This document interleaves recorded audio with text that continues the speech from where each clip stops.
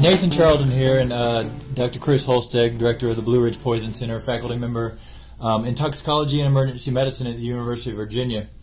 We're going to talk a little bit about bath salts today. We've heard a lot about bath salts in the news, seen them a lot in the emergency department, a lot of sort of myths out there, a lot of speculation, just a lot of ideas. Hopefully we can clarify some of that today. Maybe set the record straight and answer some questions you all may have about bath salts. So first of all, Dr. Holstege, we hear about all these bath salts out there. What are bath salts? When you hear bath salts, you think that these are substances you can buy in the grocery store and put into your bath. That's not at all what they are. These are actually synthetic compounds that are derived from chemicals that are used for abuse, and so these are being abused. And when they're sold, people aren't buying them for bath salts to put in their bath. They know through the internet and through chat rooms that these are indeed illicit substances. So how did they get the name bath salt? Well, they initially sold them as actually bath salts. The packages look like bath salts. They even infringed on other companies such as Ivory Wave, but in fact, again, they're not bath salts. And they're pretty expensive, $40 a packet for just a little bit of powder to put in your bath. I don't think anybody would really buy it for their baths. So are people making these or buying them at the store? Where do people seem to get these things? So many of them, before they were made illegal in the United States, and various states initially, and then the entire United States, you could buy these at convenience stores. You could buy them at head shops. There's a number of different places you could get them. But most people were buying them on the internet. And these appear to be produced by people who are very bright in chemistry, who are making compounds that can be used for abuse and then selling them online. Well, you mentioned sort of legal, illegal. I can buy. It sounds like I can buy them on the internet, or used to be able to buy them on the internet. I mean, where did this term bath salt come about, and how are people getting them? Are they illegal? I mean, how does that work? Well, it was brilliant, wasn't it? If you want to be a producer of illicit substances, or substances that may not even be illegal yet, but that are abused, you advertise it on chat rooms that are associated with people who abuse drugs, and then you market it as something completely different so that the governments can't figure out what it is that's coming in. And so it looks fairly innocent coming over as bath salts. And realize that it hasn't been advertised only as bath salts, but also as fertilizer, plant food, scratch remover, a number of different things, which in fact, again, they were never intended to be a fertilizer, never intended to be a bath salt, but instead had substances that were going to be used to get high. Now, the question in regards to legality, some of these substances are so new that governments have never seen these.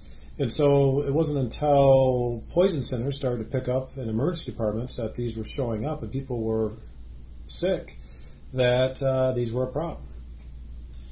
So, they've got all these fancy names and methadone and MDPV, and, it's hard to keep all of these straight. Are they things I should be scared of? I mean, these words sort of, make people scared about these things and big words, big terms, but are there other compounds out there like them? Yeah, there are, and they're rapidly emerging. We saw in Richmond, Virginia, for example, a compound called 25I, which had not been seen previously. We've seen compounds, if you remember, the synthetic cannabinoids that came out.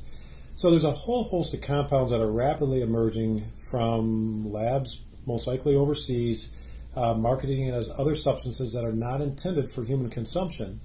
And also realize that none of these substances have been tried in humans.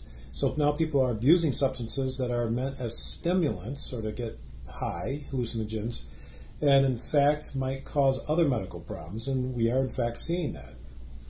So what are you seeing when they come into the emergency department? So probably one of the most common things that has been reported is just the agitation. People are what appear to be acutely psychotic. They've lost their grip on reality, they're agitated, they need to be sedated, but all organ systems have been affected. In fact, we published in Annals of Emergency Medicine in 2012 a case that we had at the University of Virginia where a patient came in markedly agitated and had basically every organ system affected, from the kidneys to the liver to the heart, fully recovered after a long time period in the hospital, But that we found the only thing in the system was this, what they call MDPV, which is what is found in bath salts. So how many people are using these? How often do you see this? We don't know exactly. The prevalence is going to be very difficult to determine. Routine drug screens don't pick these up. People now, especially with it illegal, are not going to be quick to say that they're using bath salts.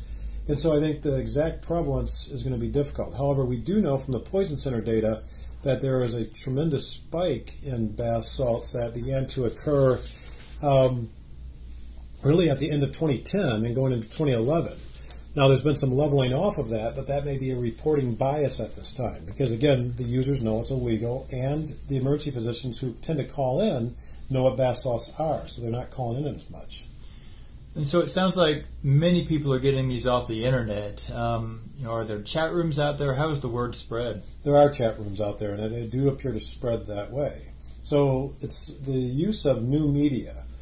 In the past, if you think about the 1980s, where would you go to get your drugs of abuse? Well, you had a buddy who knew a buddy who got it from somebody who was on a street corner.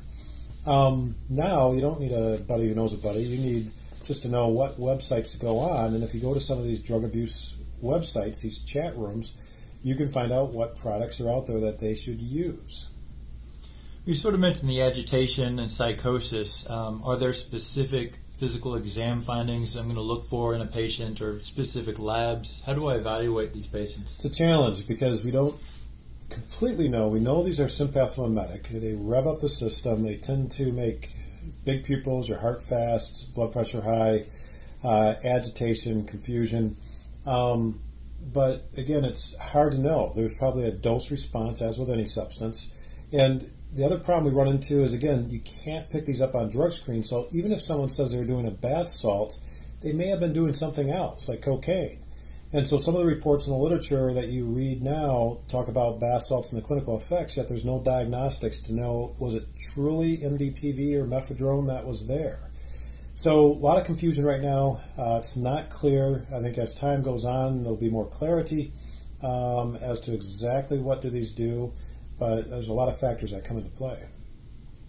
Well, so again, you mentioned all these sort of chemical terms, and as emergency physician, I don't know all these chemical terms. It could make me a little bit nervous here. And I have a patient that comes in and maybe got into bath salts, and maybe it's this one term versus another term. And is there something I could, is there a way I can treat all these patients? Is there something that I could potentially mess up by not treating one versus the other? Or do I need to memorize all these different chemical compounds? No, you don't. And I think that's the one thing, the beauty of emergency medicine is that you're going to be looking at what they're coming with signs and symptoms. If I have a markedly agitated patient, the first thing I'm going to do is get that patient to calm down before they do harm to themselves or do harm to another person. And that is what is being used primarily as benzodiazepines. Now, certainly, if they're markedly agitated, you can't get control with benzodiazepines. There's some of these cases are being rapid sequence intubated and put on a vent until the system works it out.